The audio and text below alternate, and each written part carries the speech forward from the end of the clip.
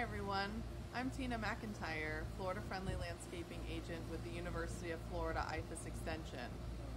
I'm going to show you how to have a Florida-friendly yard while still incorporating edible plants. Right now we're all stuck in our homes and it's a great time to get out and grow some food and grow some Florida-friendly plants. So what we were just showing you, that's our native porterweed, which has a purple tiny flower, and it's really great at attracting native pollinators, bees, butterflies, and all types of insects into your yard. Where I'm sitting here, you can see I have a pineapple patch. And the pineapple patch has become overrun with weeds. So what I'm doing today is actually removing some of the weeds, which includes dollarweed and some Biden's alba, which I'm sure we all have. So I'm going to get rid of all of those, and once I've discarded all of the roots of the weeds from this area, I'm going to start to enhance my soil and plant the pineapple. So, maybe you purchase a pineapple like this from the store. Well, we have this top here, and that's not trash or waste.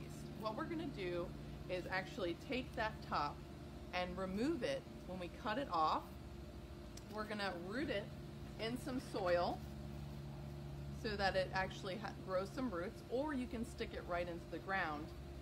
Once we've removed the weeds, we have our pineapples ready to go that I've been saving over the last several months. And you can see the soil is very sandy. Most of us have sandy Florida soils, but the top layer I've been enhancing with organic material and compost. So you can see here, I have some nice soil and nice compost that I'm going to be adding into this area. So what we would do is we're going to plant our pineapple using the native soil. The pineapples do like it sandy, so it's an ideal crop for Florida. And we're going to add some of our organic material and our organic compost. This could be from your yard. See, I have some oak leaves in there, that's good.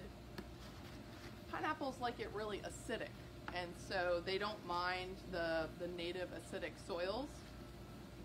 Once I have that topsoil there, I'm going to add some leaves. So you might have oak leaves like I do, or other types of leaves, maybe pine needles, pine straw, and this is going to make a great mulch. So right now it's incredibly dry. We haven't seen rain for a really long time, and there's none in the forecast. So it's important that we add organic material and mulch sustainably to our landscape. So we don't want to chop down trees to create mulch. We can use leaves as a nice substitution. We don't have to go to the store, we don't have to buy anything. We have tons of them available. So this oak mulch is slightly acidic, and it's going to make our pineapples really happy. And then when it does rain or we do irrigate, it's going to hold the moisture right there at the root zone so that it protects this pineapple. And these are Florida-friendly principles that can be applied to your native porterweed, to edibles like the pineapple, or really to any plant or tree that you're working with in the landscape.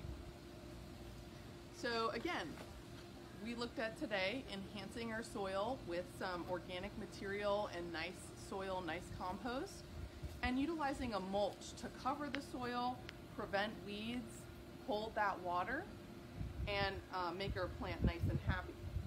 We also looked at reusing and utilizing material that we're already creating in our kitchens to make a better landscape. So if you can't actually plant, or you don't have a yard for yourself, just remember to choose fresh from Florida right now. Our farmers are struggling, and so it's important that we support fresh from Florida along with planting Florida friendly in our yards.